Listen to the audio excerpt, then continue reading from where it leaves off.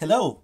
In the previous videos we have learned how to predict things using one input and one output, then multiple inputs and one output. That's, if you remember, when we took a weighted sum of multiple inputs to predict one thing, the probability that we will watch a movie. And finally we tried to predict three different outputs, the flower species based on one input, the petal width. And as you can probably guess, the next logical step is to predict multiple outputs using multiple inputs. We will continue working on the flower species prediction like in the previous video, except this time we will combine everything that we have learned so far, and we will put together multiple inputs to predict multiple outputs. That will allow us to take into account multiple measurements and make better predictions. So our neural network will look like this. It will have multiple inputs, multiple outputs, and it will allow to take into account not just petal width, but petal length and sepal length. And of course there can be as many of those as you want, but we will stick to 3 for now, to keep it simple. Just as before, the weights connect each input with each output, and we need to calculate the weighted sum of inputs. Except that this time we will need to perform 3 independent weighted sums to make 3 separate predictions. So in the previous video we have performed 3 different multiplications for each output. This time we will perform 3 different weighted sums. So this output, the first one, will take weighted sum of all the inputs. Then the second output will take weighted sum of all the inputs but with different weights. And same thing for the third one. There are 2 ways of thinking about this. First of all, you can imagine 3 weights coming out of each input, but just logically and intuitively it makes a lot less sense than thinking about 3 outputs accepting 3 different inputs. It makes sense because these outputs are more or less independent predictions. So if we ignore the 2 bottom outputs and just think about the first one, it will be just the usual prediction that takes a weighted sum of the inputs and adds them up to make a prediction. So think of it as 3 completely independent dot products, 3 independent weighted sums of the inputs. Okay, great. So it will be very similar to what we have done before, but before we move on, we will need to learn one more concept to figure out how we are going to represent our data and weights this time. So just as before, inputs will be in a list, or in other words, a vector of values. And as you can probably remember, we have 3 inputs. These are just 3 numbers contained in a Python list. But this time, as you can see, we have a lot more weights. And each of the outputs have 3 weights coming into it. And to neatly and conveniently represent them this time, we will going to use something called a matrix. You'll understand why just by looking at this illustration. So matrix is basically just a list of vectors. So here we have one output, this one, and we have 3 weights coming into it, first, second, and third, from each of the 3 inputs. So if this first row of the matrix is representing the 3 inputs coming into this output and contributing to this prediction. Same goes for the second output. We have 3 weights contributing to this prediction, and the third output, 3 weights from each of the inputs contributing to its prediction. Okay, so all we need to do to make it convenient and representable by one variable is to take the 3 of these lists and stack them together. And stacking them together is called the matrix. Think of it as a table, or as a list of lists, or as a list of vectors. Okay, great. I hope that this is clear enough. Now, how are we going to calculate our predictions? Well, as before, there is a convenient math operation that takes care of all of this for us. So what we need to do is to make 3 independent weighted sums and predict 3 outputs. There is something called matrix vector multiplication that does exactly this. I will walk you through this, don't be afraid of all these numbers, it will make sense in a second. So all we need to do to calculate our results, our predictions, which as you can see, this might be familiar to you, this is just a dot product of 2 vectors. And all we need to do is to take 3 different dot products between rows of the matrix and our input vector. So we will take the dot product between the first row of the matrix and our input vector, and that will be our first prediction, our first output for the first type of flower. Then we will take the second row of weights, we'll also multiply it by the same vector, and the dot product of that will be the second prediction, and the same one with the third. We take third row of vectors because for each input and output vectors are separate and independent from each other. We multiply it by the same input vector, and as a result we have the third dot product. Like so. I will take you through all of this in code to make it more simple and easy to understand. Note one little peculiar thing in this situation is that I have put matrix first and input vector second. They are flipped around a little bit. Otherwise, you would want to put input vector first and then matrix to make it look like our neural network, because we first have inputs but then weights.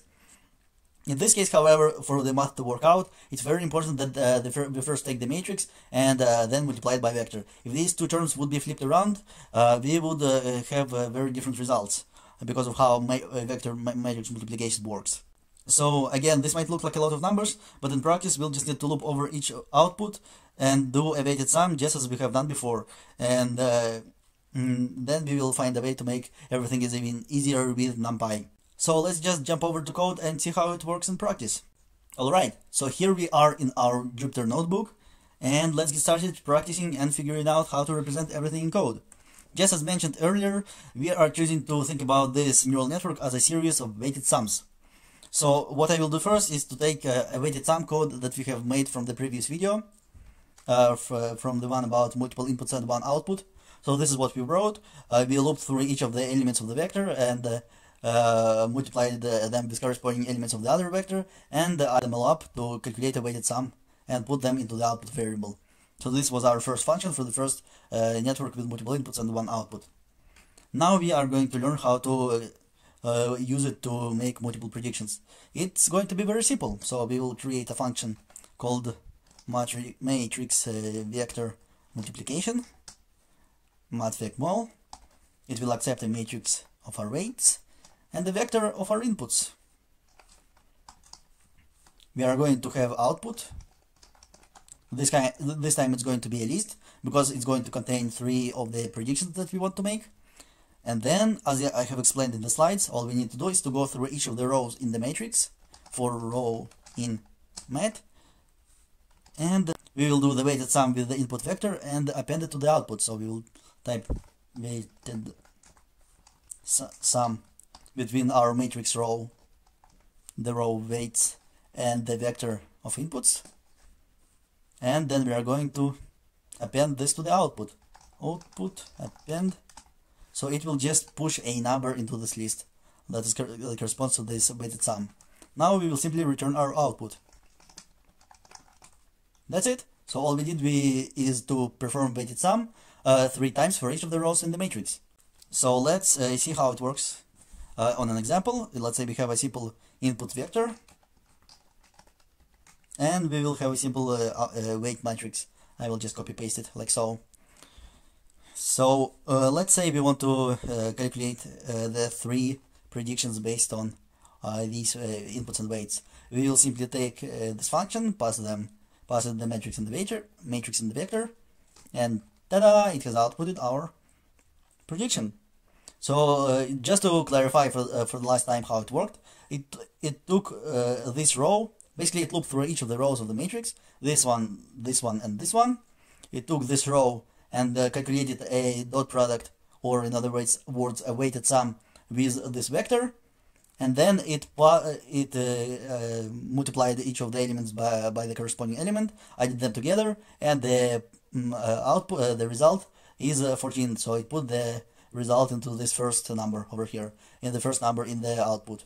Then it took the second row, also done weighted sum with the vector, and put the output, the result over here. Finally, third row, one more weighted sum, one more final prediction. Excellent. I hope this makes sense. Now we are going to learn to do the same thing with NumPy. So all these functions that we are writing is just for you to have an intuition and understanding of what's going on under the hood. But now we will learn a simple function from NumPy that is going to do all this for us automatically. As always, we will import NumPy as np, and we are going to use np dot just as before. You might not have known this, but the NumPy.product can accept matrix or 2 vectors. So before we used to just do this with 2 vectors, with the input vector and the weight vector. Now we have the weight matrix and the input vector. And if we look at the result, look at that. The previous result that we have calculated manually, and the result that NumPy has created for us automatically and probably much more quickly because it's code more optimized. As you can see, they're identical, and this is what we are going to use for now to accomplish the matrix vector multiplication and predicting multiple outputs based on multiple inputs. It's going to come into play a lot in the future videos, so please make sure that you understand it. That this function does what these functions do. One more very important thing to understand, just as I told you in slides, that if you are going to switch around the order of those two elements, like np dot math. So if you're going to put a vector first and matrix second accidentally, look at what happens. We have completely different results. Because of the way math works with matrix vector multiplications, you cannot just switch around just like you would do with two numbers. So this is very important to keep in mind to avoid mistakes in the future. The order of operations matters. Sweet! Now that we have done all the theoretical stuff, everything else will be pretty much just like we have done it in the previous videos. In fact, I'm just going to, for the most part, copy the code from the previous videos to not waste your time, because it's very simple and identical to what we have done before. So we have an n function, it accepts inputs and weights as always, it calculates our predictions, it uses the dot product to calculate them, except instead of weight vector, it's going to accept the matrix of weights, it will do the dot product with the inputs, and it will return our prediction. The next step is to define the data, and in this case we are going to define the measurements of a flower. If you remember, we have multiple measurements of a flower, their sepal length and width, their petal length and width, and we are going to use them to predict the species of a flower. So I will again copy paste the numbers so you don't have to watch me type them. So we have sepal length, sepal width, and petal width. It's going to be taken from the dataset that I have shared with you. You can also find it in the description of this video. And this is just 3 measurements of one flower. And we will create our inputs array, which will just take 3 of these numbers and put it into a list, like so, very simple. So inputs will look like this, just 6.7, 3.3, and 2.1. The next step, I'm going to define our, let's comment this, inputs. The next step is to define our weights. Once again, weights will be completely made up. I will just copy and paste the weights that I have done by, just basically randomly. I've just made up all of those numbers. In the future they will be trained. For now they're just something that they come up with for no reason at all, so don't worry about it. And finally we are going to use our neural network to make a prediction. We use the n function, we will pass it the information we need, and we will print out the prediction. Excellent. So what does this mean? Well, theoretically, what I'm trying to explain to you and represent here is that this neural network took the information about flowers measurements, 3 inputs, the shape of its sepals and petals, the sepal length, the sepal width, and petal width. And then it passed it through the matrix of weights and has done the 3 different predictions for what? What do these predictions represent? Well, they represent the probability of a flower belonging to a certain species. So we had Iris setosa, Iris versicolor, or Iris virginica. So the probability of it belonging to the first species is 1.4, the probability of the second is 9.4, and the probability of the third one is 96. This is very similar to how neural networks work in the real world. When you're going to make the actual realistic neural network that are going to make predictions based on real world dataset, they will be doing something similar.